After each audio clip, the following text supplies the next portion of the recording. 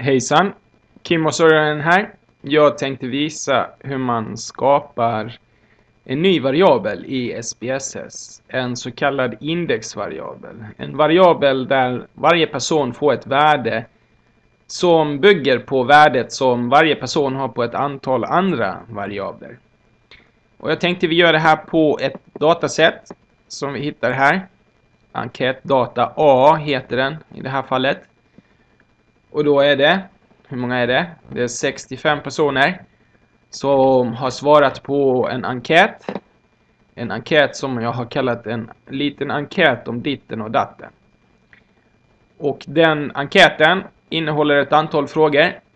Till exempel vilket kön man har, ålder, om man bor norr eller söder om Storkyrkan, om man är höger eller vänsterhänt, skonummer, längd, hur många barn man har, om man har glasögon och så vidare. Och då är det 2 årskullar av psykologistudenter på Karolinska som har fyllt i den här enkäten. De som började sin utbildning 2007, den första årskullen, och sen den andra årskullen, de som började 2008. Det ser vi i den här kolumnen. Så sammanlagt 65 personer har fyllt i enkäten. Och då tänkte jag att vi ska skapa en indexvariabel av de 5 sista frågorna i enkäten. De är längst ut till höger här. Då är det hur pass nöjd man är med livet, hur tomt man tycker livet är och så vidare. Jag kan visa på frågorna i själva enkäten. Så jag öppnar upp enkäten här. Så här, de 5 frågorna har folk svarat på genom att ange en siffra mellan 1 och 7. Och då är de här frågorna tagna ur en större enkät som är tänkt att mäta life satisfaction. Hur pass nöjd man är med livet. Och då är det ju så på fråga 27. Du är generellt sett nöjd med ditt liv. Då är det ju så att ju högre värde man anger, desto högre grad av life satisfaction. Likadant på fråga 29. Du tycker att livet är fantastiskt. Ju högre värde, desto högre grad av life satisfaction. Och fråga 31, full av energi. Ju högre värde, desto högre grad av life satisfaction. Så på 27, 29 och 31 så är det så att ju högre värde, desto högre grad av life satisfaction.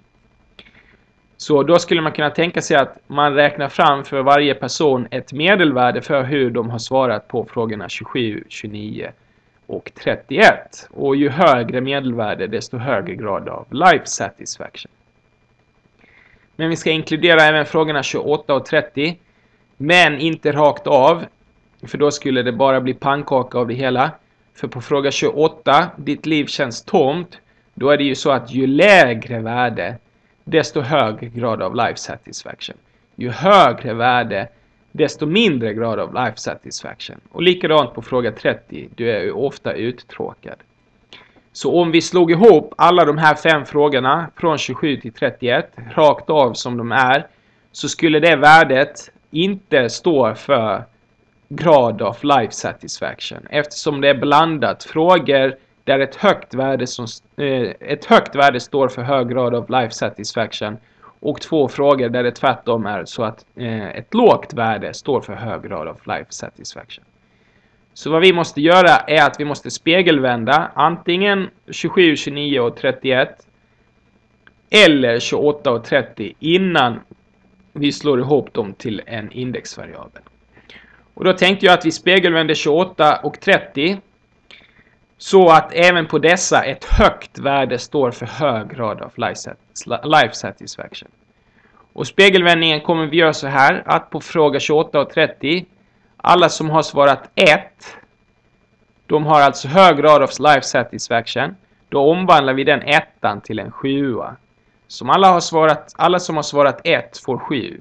Alla som har svarat 7, det är låg grad av life satisfaction. Så alla som har svarat 7 får 1 istället. Och alla som har svarat 2 får 6. Alla som har svarat 6 får 2. 3:orna omvandlar vi till 5:or. 5:or omvandlar vi 3:or. Och 4:an som skalans mittpunkt får stå kvar som 4 skalans mittpunkt. Det är det som menas med spegelvändning. Så vi ska spegelvända fråga 28 och 30. Och då går vi tillbaks till SPSS-filen här. Och det är alltså fråga 28, F28 tomt och F30 uttråkad. De ska vi omvandla. Så att person 1 här till exempel på 28 har en 1, den ska omvandlas till en 7. Och på 30 har en 2, den ska omvandlas till en 6. Och då finns det lite olika sätt att göra detta på. Men en favorit som jag tycker funkar bra, det är den så kallade compute-funktionen. Så den öppnar vi så här. Vi går in på transform, klickar på transform och på compute. Då får vi upp en ruta på det här sättet.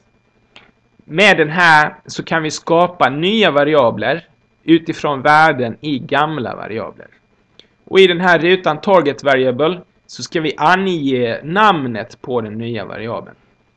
Om vi börjar med att spegelvända fråga 28 så kan vi ju ha ett namn som visar att denna nya variabel är en spegelvändning av fråga 28.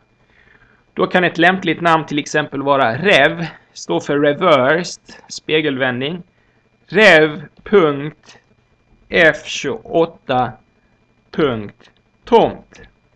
Så, då är det här glasklart att den här nya variabeln är en spegelvändning av fråga 28. I numeric expression så ska vi skriva in den algoritmen som ger värdena för varje individ i den här nya variabeln.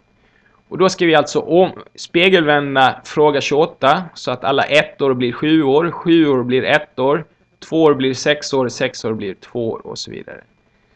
Och en funktion som gör detta, det kan vi skriva in här. Man kan peka på de här och klicka. Man kan också skriva från sitt tangentbord, sitt vanliga tangentbord. Så jag ställer mig där och så skriver jag så här 8 och så skriver jag minus 8 minus. Okej. Och sen ska vi skriva in F28 tomt här, men man behöver inte skriva. Och för att undvika alla möjligheter till stavfel så kan man scrolla i listan här, så letar vi upp vår fråga 28. Där är den. Så är det bara att dubbelklicka på den och då hamnar den där i numeric expression-rutan. Så vad vi talar om för programmet nu är att skapa en ny variabel, kalla den för rev f28 tomt och varje person ska i den variabeln ha ett värde som är lika med 8 minus personens värde i fråga 28. Varför funkar det här då? Jo, för då kommer vi få den att göra exakt det vi vill. Om man i fråga 28 har värdet 1 så kommer man i den här nya variabeln ha värdet 8 minus 1 vilket är lika med 7. Så alla som har värdet 1 det omvandlas till 7. Har man istället i fråga 28, den ursprungliga, har man värdet 7 så får man nu istället 8 minus 7 i vilket blir lika med 1. Så alla 1 år blir 7 år, alla 7 år blir 1 år, alla 2 år blir 6 år, 6 år blir 2 år, 3 blir 5, 5 blir 3 och 4 kommer nu istället bli 8 minus 4, vilket ju också är lika med 4. Så genom den här beräkningen så kommer vi att skapa en ny variabel som är en spegelvändning av den ursprungliga fråga 28. Om man hade haft frågorna hade varit på en skala från 1 till 5 istället, så att 1 år ska bli 5 år, 5 år ska bli 1 år och så vidare. Då istället för 8 här så hade vi skrivit 6. För 6 minus 5 är lika med 1, 6 minus 1 är lika med 5 och så vidare. Så, mer behöver vi inte göra, utan vi klickar på OK. Så, och då visar den i output här vad den har gjort. Vi får själva syntax. Men om vi går tillbaka till datasidan, kan klicka här nere längst ner på rutan.